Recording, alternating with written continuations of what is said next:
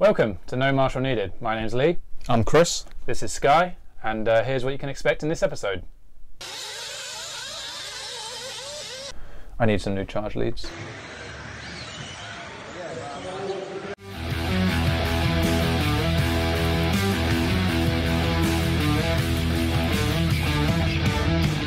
So we've just had the 1/8 Worlds out in Australia.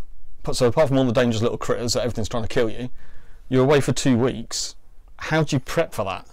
I think you prep the same as any other race. You do as much practice as you can beforehand, learn as much as you can about the car you're using. Obviously for me it's changing all the time, whichever car I use in 8th scale. So learn as much as you can and get the car ready and go. I mean, that's all you can do really, is be best prepared as possible. So which car did you take then? I took the Agama.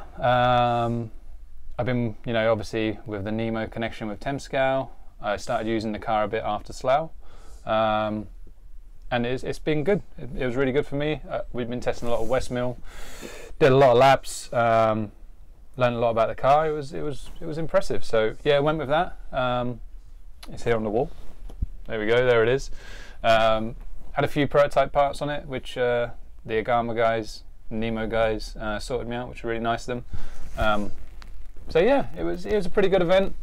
We learned quite a bit for our future car that comes out with Infinity. I think we learned quite a lot this race, so yeah, it was good. So you've got out, you're used to doing nationals, both 8th and 10th, and you go out and all of a sudden it's a World. Is the atmosphere different, say, compared to a UK national event? Yeah, I mean, it's for the Worlds obviously there's a lot more pressure. It's a lot slower than what you may think. Like the days are pretty relaxed, as you have so much time between runs. You only get maximum of 2 runs a day, maybe even 1. So yeah, there's a lot of time to be messing about with your car. You're under a lot less pressure to get things ready for the next race as what you would be at national. National's quite fast paced compared, but then obviously the competition level at the Worlds is very high as well. So yeah, they're very different events. I'm not sure which one I prefer, to be honest. I quite like nationals where you're quick fire and you're on, you're off, you're marshal, you get your car ready, you're back on again.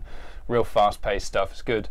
But then obviously the Worlds is the Worlds, and you want to compete with the best guys. So Does that make it a harder step up? So when you're sitting there chilling in the pits or doing whatever for like hours, and all of a sudden you're on, is that step change harder to deal with? I think so, especially in Australia, because the track would always change. So depending on the temperature, and there were water in the track, so every 4 runs the track got watered. So if you went on straight after the water, it was completely different to if you went on last, for example, before they watered again. That compiled with the temperature, because if in the middle of the day, if you just got the wet track, the sun dried it really fast and it was really good. In the middle of the day, if you got the driest track, it was really dusty and really hard to drive. At night, the sun didn't dry it as fast, so the track would stay wetter longer, which made the car pretty slow, because in the wet track it's slower but it's easier to drive. So yeah, it was super. Every time you went on a track it was different, and because you were having like 6 hours between runs, you kind of forgot what it was like. So it was hard work, but yeah, ultimately the guys got the hang of it and the best guys won at the end of the day. So when you get out there, obviously you're seeing the Euros guys that you normally, not say hang around with, but you see at things like EOS's, and you see at the bigger events that happen, and then you've got the people coming in from Asia Pac and the US, as like Mayfield and everyone else turning up. Is it a reunion, or is it very much like you're just there as a group yourselves, and it's kind of a nod of acknowledgement, or is it kind of like a catch up? Is it meet up with old mates, or what? Yeah, I think it's, to be honest, I felt like I saw less people at the Worlds than what I have at any other event. I don't know.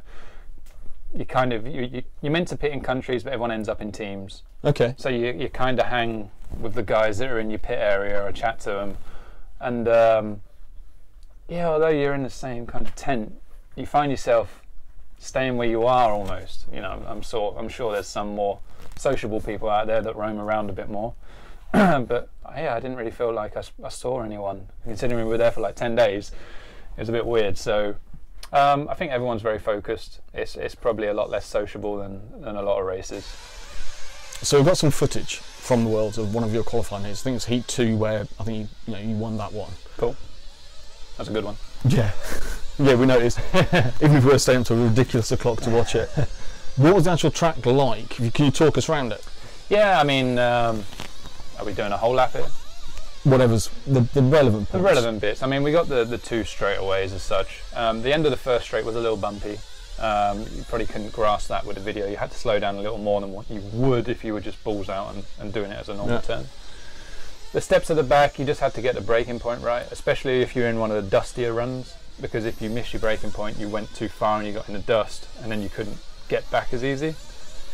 Around the back, there's a small little double. That was all pretty okay, easy to see. Then when you came down on yourself before the double tabletop, it was quite a steep slope transition there, which you couldn't grasp from the video, I don't think. And the car, even driving it after a couple of days, I went and looked at it again and realised how steep it was. I hadn't appreciated when I did the first track walk. So once you kind of grasped how steep it was, you drove a little better for it. I was just trying to hack it round. I think I was accelerating too early and it was getting loose before going down the hill, and the car started bucking around it. But after that, there was a little hole in the double at times, other times not. Obviously it was a long week, but the double was okay. I mean, the biggest problem for everyone was this step down bit, so the hairpin into a step down. I mean, before we started, the jump face was questionable. I mean, before a track went round, I looked at it and said that's going to be hard work, especially after 10 days, and it was. There was holes in it. It wasn't a nice takeoff anyway. You didn't get the best run at it. It was kind of potluck to an extent. You know, your car had to be good on it. If your car wasn't good on it, you weren't doing it. So it was semi-potluck. Obviously in the final, people like the master Ongaro just did it every lap for no problem. But even he crashed it a few times, which, you know, and you're in the middle of the track. It wasn't like you hit a pipe or anything. So that, coming down the hill again, it would get very dusty there before you set up for the double triple. I had a few errors, like just falling off the side where you get a little bit in the dust and it's hard to get the car back. So yeah, the big triple was a little difficult to get the landing right every time. Sometimes you over jumped a little bit, and if you under jumped, you were crashing. So it was just essential that you kept it as nice as you could. And then the chicane along the front, it was a pretty cool section actually. You could gain a lot of time there. You couldn't lose a massive amount, but you could gain a lot for sure if you were committed. So through there, little step up, and then like a temp scale section to finish the lap, nice and tight over a couple of fingers, and yeah, that was it. I mean, it was a good fun layout. So the biggest issue for me was just the changing, you know, of if it was wet or dusty or dry or whatever. So that was the hard bit. But I think they did the best they could. The track crew was, you know, phenomenal. The amount of work they did over the 9 days, 10 days we were there, water in every 4 runs, just like, I mean, that's a lot of manpower and it's a lot of effort. So congratulations to them, they did a great job, commendable. Thing on that subject, the footage, because obviously that's all we got at this side, was awesome, just across the board. Yeah, in the early heats it's just a static camera just looking out and showing what's going on the track, but as it moved through, they put, like anything does, there's more and more detail, more and more commentary, and I have to say the guy doing the commentary, like 12 hours in a stint, and it wasn't just like, and here's another shot of blah blah. It was really good stuff. So I got to say, fair play to him for the stuff he's done. Yeah, Chris Mitchell, that would be the guy. Okay. Yeah, very good commentator. We didn't see him much because he was up there all day. I think you have to give a shout out to the referees as well. One of them being our English ref, Mark Stitson. He got flown over there and did a really good job. I got a penalty, so you know, obviously it wasn't my fault. But nice recovery. Yeah, smooth. So Mark, you know, he was up there all day, you know, and it was cold up there. It wasn't warm like you'd imagine Australia. You'd probably see us all in jackets and stuff. But on that driver's stand, it was especially cold. The wind would really get you. The flies were, I said to Chris earlier, the bravest flies you've ever seen. You open your mouth, they'll try and go in for a look. They try and go up your nose, all sorts. So it was not nice conditions to be stood up there all day, that's for sure. 1 minute the sun would come out, it would burn you. It would go away. You'd feel like you were freezing to death, and then a fly would try and go up your nose. So it was a bit of a nightmare. And there's also another guy called Todd, one of my friends. He's from the local track. He was with Mark as Mark's assistant. And you know, he was up there all day as well. And this is without thinking about all the other, you know, race director and stuff. Obviously they got to go in a little room though, so probably a bit more nice conditions for them. But yeah, I mean, everyone there did a really stellar job keeping us all racing. Nothing really went wrong. So yeah, I mean, it was a good Worlds. So on that, so comparing it back to the track itself, I was out in Vegas with you for 2016, mainly because it was a trip to Vegas, and who doesn't, right? Oh, of course. The thing we noticed, and I remember the track was deteriorating at some point. After the main straight, there's a bit of technical work, and there's a big crossover section, a lot of points. and there's a pothole where they placed a kid. He must have been about 8 or 10. Got him to sit cross-legged, and he virtually disappeared, like up to his shoulder, sort of thing. Did the track stay a lot better, more consistent? I know you're saying about the watering, but did it generally stay more consistent than what Vegas seemed to do? Yeah, it did. It was always going to. The dirt was different. The Vegas dirt is notorious for breaking up and going all nasty, just because of the geographical location of it. Is they have a soft, powdery type dirt. This wasn't. It was more of a red clay, but it did get really dusty. Without watering, it wouldn't have been as bad as Vegas, but it would have broke up quite a lot. Okay. I think. You never know though, because with the rubber that goes down, it might not have. But from what I could see, even towards the end of its 4 runs of it being dry, it was going to get sketchy. So by watering it, they made it all stay together. Okay. And then for the finals, it was still in pretty good condition, apart from the step down, which was, let's say, a little bit rougher in the start, but it was good condition. So yeah, it was the right call to water. Well, that step down, watching as we were watching here, so many people were getting taken out by that just across the board. Yeah, people make mistakes here, there, and everywhere. There's a lot of runs. I think someone said there's like 45,000 laps have been done on it. But that bit was the bit that, if you ever thought anything was going to happen, it was going to happen there. Yeah, I mean it was a dangerous spot. As I said, you were never quite sure if you were going to make it or not. It wasn't one of them sections where you knew you got it right or wrong. It was like, cool, we got away with it, or bollocks or whatever. We didn't get away with it. So yeah, it's one. I think every track likes to have a section like that just to make it a little more interesting. But yeah, in the end, it played out. So, just to give some context, I don't race 8th. I'm just, this is basically, we're doing an interview to just talk about catching up on the world. We know it's a couple of weeks ago, but Ongaro's run just looked epic. Even to me, I do 1/10 electric, but it just looked epically smooth all the way through. Were you guys down there at the track watching that, or were you getting feedback on how it was doing? How are you absorbing it? Yeah, I mean, the grandstands were pretty full by the time I got out there, because I didn't want to go sit in Fly Haven for like 45 minutes before the event. So I actually went and stood on a chair at the back. I stood with old man Skidmore for a while, and then the flies annoyed him and he left. So I watched the whole final basically on my own, looking at timings and just seeing what was going on. And I mean, he drove a stellar race. I mean, you can't take it away from him. We've seen him do it a few times in Europe, but this was just phenomenal. An hour-long final, a track that was difficult, and he was spot on almost every lap. I think by the halfway point he moved into the lead, and to be honest, I assumed he was going to put a lap on everyone. It was going that way. He was just pinpoint accurate every lap, very in control, very comfortable, whereas others were making a few mistakes here and there. I think that the biggest shout out to him has to go to his jumping capabilities. I mean, the boy can jump. The triple in the middle, I don't think he landed on a different spot from about that every lap. And it was the same thing every lap. Bosh, bosh, bosh, bosh. He tweaks it in the air, does a whip, as you cool kids call it. But he does it to make himself perfect, to make him land on that spot. He doesn't do it to look cool. He doesn't do it because it's good for the fans or whatever. He does it so his car lands perfect every time, and it does. And even he did the 10th scale Euros at Reims, where you were as well. And even there, watching him, his jumping was far better than anyone else's. With some more experience in 10th scale, he would be really good there as well. So he made the finals, and that in itself is a great achievement for him. I'm sure not doing much 10th scale at all. But yeah, even there you could tell his jumping was just spot on, and that really plays in 8th scale, especially at a track like this where there's quite a lot of jumps and stuff. And he was just very in control. Worthy winner. Well, what I liked that came out, I think it was only a couple of days ago, is they've had the technical director or head of scrutiny, whatever his official title is. He's come out with a full cast iron statement on Red RC for people to have a look for it, stating exactly what was done to prove that there was no foul play.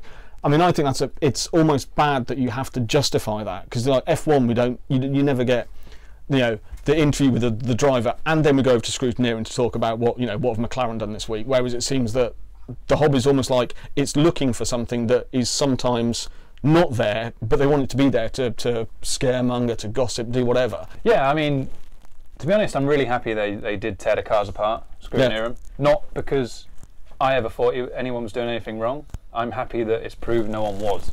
You know, it's the exoneration. Yeah, everyone can forget about the Ongaro using a gyro thing. I mean, he drove with me at Mugen for a long time, and as far as I'm aware, he never used a gyro. You know, it's there was, in my opinion, no way that he was using one. I know they're legal in races in Italy. I think that's what also makes people suspect a few things. Oh, okay. But yeah, no, he wouldn't jeopardise that. He's too young and he's too good. He's too good to do that. So I'm really glad they ripped the cars apart and they found there was nothing in there, no foul play. Awesome, the kid won. He deserved to win, and he will win more, I'm sure. Bringing it back to 10th for a minute. Obviously, we're into lovely weather seasons. We're in a shed in the middle of Newbury in the rain. Yep. EOS, obviously, racing it goes indoors. EOS is the high-profile one. We've had the Nürburgring and we've had Poland. How have they gone?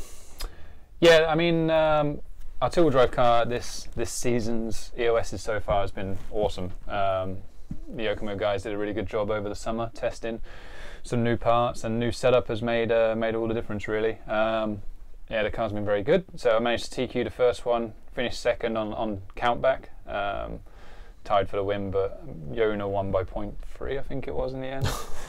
Yeah, so just missed out on that one, and then. Second round, just this past weekend, the driver let it down a bit. Car was really good, had a shot, a very good finish. But yeah, driver just messed up a couple of times in the first couple of legs and didn't get it done. So ended up finishing 5th. Still not a terrible result, but yeah, it could have been so much more. So yeah, full drive, it's been getting better. We're getting more comfortable with it. We're still learning with the car, to be honest. We're still not quite as fast as what we need to be. Obviously, we're always working towards that. I think the Schumacher car and carpet has pushed things forward a little bit. They seem to have hit the nail on the head with something. We have a few ideas of what it is, but we haven't quite got the parts to copy that yet as such. But we're getting there. We're getting there. We've had a fifth and a 5th, I think, so yeah, getting closer. But on that side, we've also got the fact that we've now got young Mr. Crompton. Yep. It's his first AA main was in Poland? First AA main in Poland, yeah. He made full drive at the first round, Nürburgring. Okay. And he made a full drive at the end of last year at the Arena 33, and now he's made his first double, so first two drive and full drive. Yeah. You know, showing solid improvements, getting better all the time. Now he's starting to listen. He's matured a lot in the last 6 months, year. He listens a bit more now. Still, you know, he needs to work on his car a little bit more. I tell him that all the time. But you know, his prep going up to the event's really good. Just when he's at the event, he always kind of just settles and doesn't want to change much. Whereas sometimes we need to look for a little bit more. But you know, his driving has been superb so far. It should continue on, getting better and better. Well, it's interesting to talk about the maturity bit, because you know, I've been chatting to Paul a lot about like helping me with what I'm doing, help me a load out of the Euros when I was having like ridiculous problems out there. And Silverstone, the Silverstone Winter Series, he's won the first 2, and it was actually, we've got some footage of that, which we'll be showing now. But that's on the second round. But the first round, he TQ'd me. He was off 3.5 minutes in. He's coming round, and just out of nowhere, all of a sudden, he grip rolled. And the cars 2 and 3 who were coming up behind him were no slouches. Let's not get this wrong. And they came through, and the marshal was got a tricky spot. It wasn't the marshal's fault. He got cars going this way, he got cars going that way. And he was looking over here just the moment it happened. You're sitting there going, oh no, the typical moment. And then he realised, sprinted to the car and overshot. So he's hammering down to the car, overshot, and bang, he missed it, went back, and I thought, that's it. Paul's just going to throw this one away. He's just going to sit there and go, ugh. And he didn't, and I was sitting there going, because I was so disappointed for him, I was thinking, no, this is so unfair. And then he pulled it together, and he just went off after second and third, and just nailed them down. Yeah, second and well, who were now first and second were tussling a little bit, and that let him catch up. But I thought he was going to throw it away, but he just got past them and then just took it in, and it's just like, it was great. And I was sitting there going, I've not seen him drive like that. So it's really nice to see that. And I also think he's helping pillows around him more. Yeah, I mean, he's one of the younger members of our team, and yes, he mustn't be mistaken for Johnny Bravo. It's easily done with that hairstyle. It is. But he's stepping up to almost like the reputation. So it's like Paul Crompton, the name, versus the guy driving. I think he's certainly getting to that stage where he can pull it together, even when not all goes wrong, but it's gone wrong badly for him, which is outside of his outside of his control. And then he suddenly goes, bang, done, dusted, and pulls it back. And we were sitting there going, that's the best drive I think I've ever seen him do. So when it came back from Poland, I was like going, this is great news. He's suddenly gone and done it. He's getting there. Yeah. The question is I now think Silverstone's going to be a good one for him, is when we start looking at the MKGP, and is he going to make the podium there? How's he going to do against, because his natural competitor, if you think about for agency, is Olowski. How's he going to compare to him? Because he seems to be doing very well at the moment. Yeah, Olowski's he's a super talent. He's very committed, and yeah, he's doing what he's doing. With Paul, the last season's EOSs, I was a little disappointed with him in the early stages. Okay. Obviously, he joined us and then come, and a few people around him would rub off on him a little bit, and he would almost get in, if it wasn't going well, go into a bit of a sulk, be a bit defeatist with it. Stuff that kids do. Yeah. It happens. It's happened to me. It happens to a lot of kids. It's just maturing. It's just maturity. That's what's showing now. He's not getting so defeated if he has a bad result, and kind of like that final, if he had a mistake, normally he would toys out the pram, see you later. Exactly. And he would not end up third, he would end up 8th, 9th, 10th, whereas in fact now he's gone, well, it's a mistake, we can get through this, let's work harder for the next 2 minutes, for the next race, for the next weekend, whatever.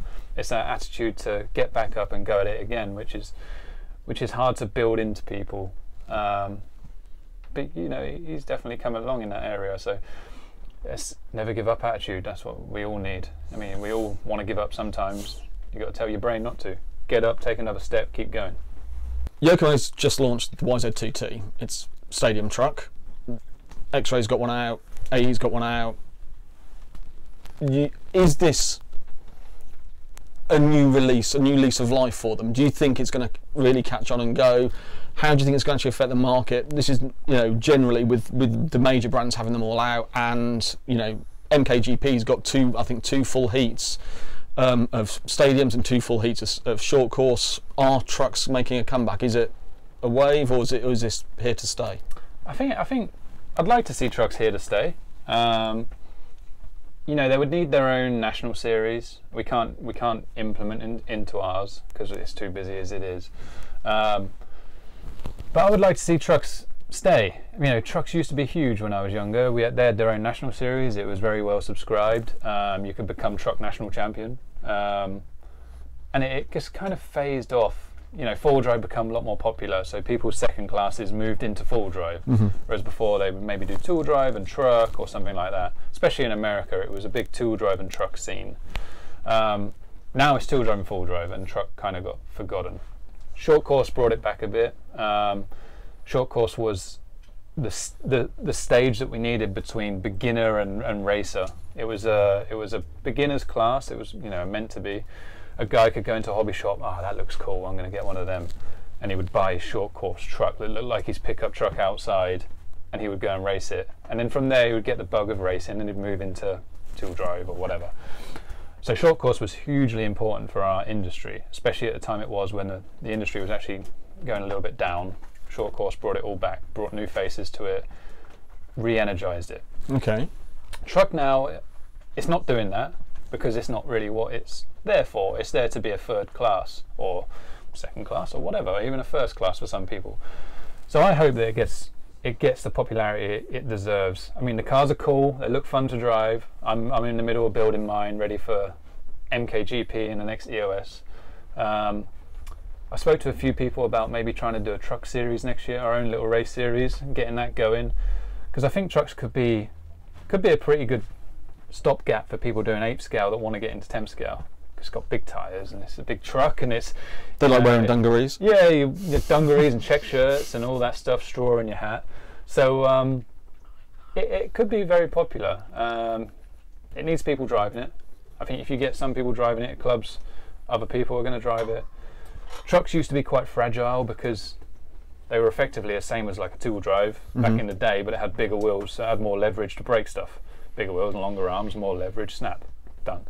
Now they're very strong, you know, same with all of the cars these days, they're all strong. So you're not going to break stuff.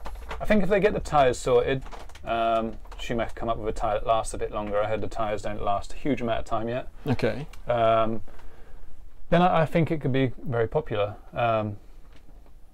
Yeah. Going back to, well, on that thing about being popular and people like it, I remember when we were at MKGP this January, so that's the first one they ran, it was always the trucks that got the biggest crowd. Yeah, it was great, you know, for us we're watching like how you and Neil and such like are doing in the two-wheel drive and the four-wheel drive, and we were keeping an eye on that. But if you actually looked out at the crowd, it was the deepest when the trucks are on, you know. So yeah.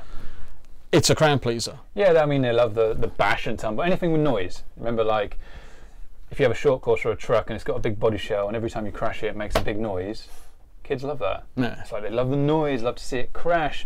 If it looks bigger and it crashes, it looks more impressive. You can, you know, rub a little bit more wheels with them, especially short course, you can rub wheels. So, you know, it is a crowd pleaser and it is fun. I hope it doesn't get too serious, because when stuff gets a bit too serious, that's when it loses fun element a bit. But yeah, I mean, they look so cool. Well, I think it's an interesting point you made about the like almost like the introductory bit, because having come back to racing, like when I did, there was no intermediate, and for me it's fine. You know, I used to race as a kid and came back and went straight back in and went, right, I'll get a race kit. That's it. I'm going to go racing. There wasn't like I'm going to bash around in the garden, do that sort of stuff. And I'm not saying the trucks are there for bashing.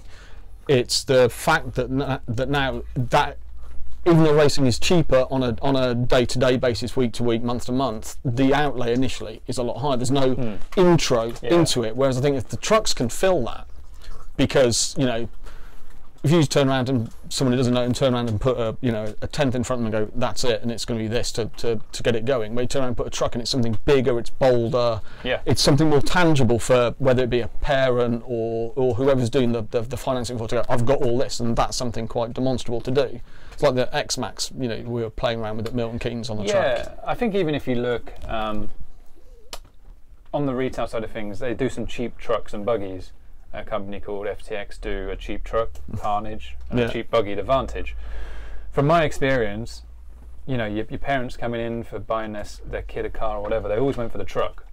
You know, almost same price. Yeah. One's a buggy, one's a truck. The truck looks bigger, looks more impressive, look like you get more for your money. You know, and effectively you can drive over bigger stuff. You can go over grass and stuff, whereas buggies struggle a little bit if you haven't mowed your lawn properly. If you've not got it down to, you know, putting green, nice grass. So, yeah, I think trucks, they're here now. The big guns have invested in it. You know, Yokomo, Associated, Losi have a truck, X-Ray have a truck, Schumacher are obviously working on a truck because they have their 2 drivers using it. So the big guns have invested, which means it's going to be here for a while. It's here to stay. Let's embrace it and get racing. Welcome to the news. In this segment, we're going to talk about current events, just quickly glaze over stuff, let you know what's been happening and our opinions on it. So I've gone back 5 pages on Red RC, and I'm just going to pick a few things up. So first thing there is a drift performance gyro from Yokomo. We don't know anything about drift. It looks pretty, and it's a Yokomo product, so it's got to be good. What else we got? X-ray. Is that going to be like drift mode like you get on like the Focus ST and all that sort of stuff to just help people get into it? Well, you know, well, I don't know, if you're racing 8 scale, a lot of people think it makes you really fast, right? So no, this is just for their drift cars, just a new gyro. It just looks smaller than their old one. Schumacher Top Cut re-released. You see, that was coming out just when I was about the time I was giving up to go off to uni and all this sort of stuff. So I saw it and went, yeah, that's great. You know, it's kind of cool, but you know, when the XLS came, it was re-released, I was kind of like, do I want one out for nostalgia purposes or not? And I struggle with them because I sit there and go, the cars have come on a lot, and yeah, I think scratching an itch. If you had one, it's cool to have another one. Yeah. For me, I never had one, although it looks cool with the inboard front shocks. I appreciate that. I never had one. It was before my time. So for me, it has no nostalgia for me. It's just a cool re-release. I mean, I've got a re-release Avanti, but I had an Avanti, and I've got an original Avanti, so that's got a piece in my heart. So you see, that I can understand, because even though I didn't race one, I really want one, because I just think that it's the best looking body shell on any RC car ever done. Space fighter body shell. Yeah, whatever it was. I just think it's awesome, and I keep playing with the idea of looking on eBay for an Avanti for the. They're cool. Yeah, very cool. I built it and it was awesome. Monaco RC diff check adapters. Yes.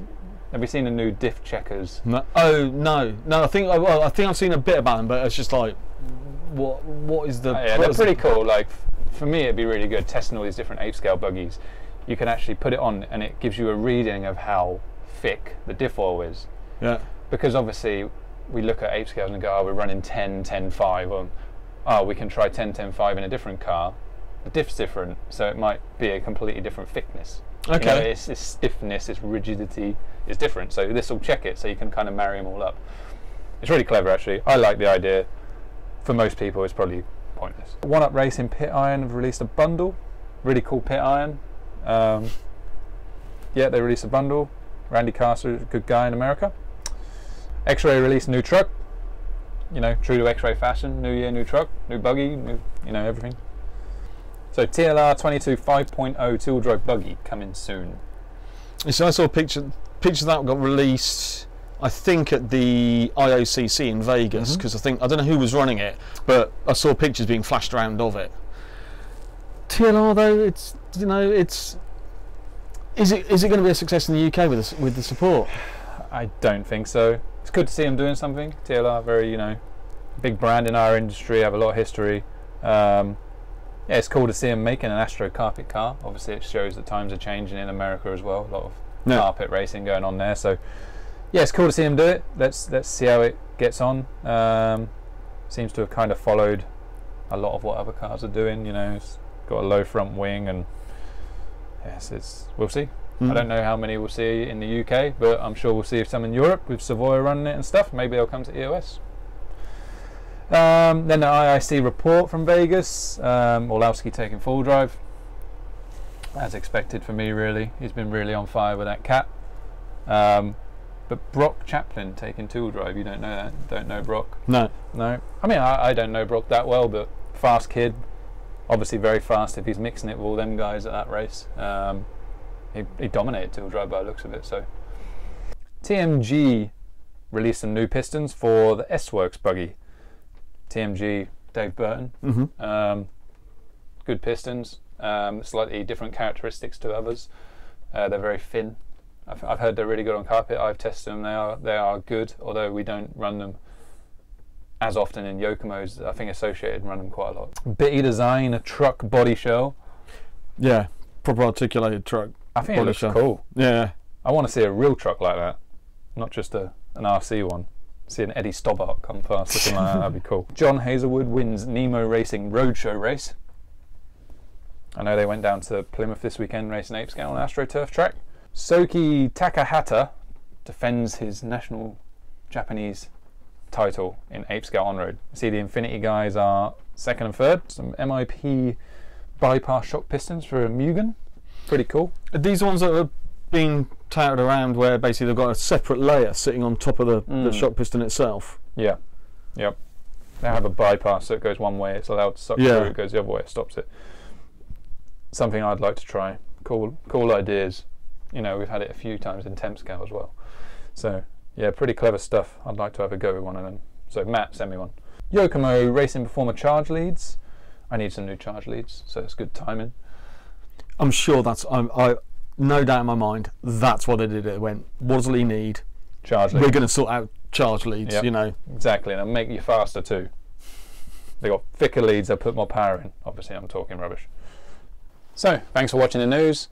It's my time to sign out. Make sure you subscribe to the video down there. We're having lots of updates, probably monthly, maybe a bit more frequent during the summer when we've got better weather and we can go.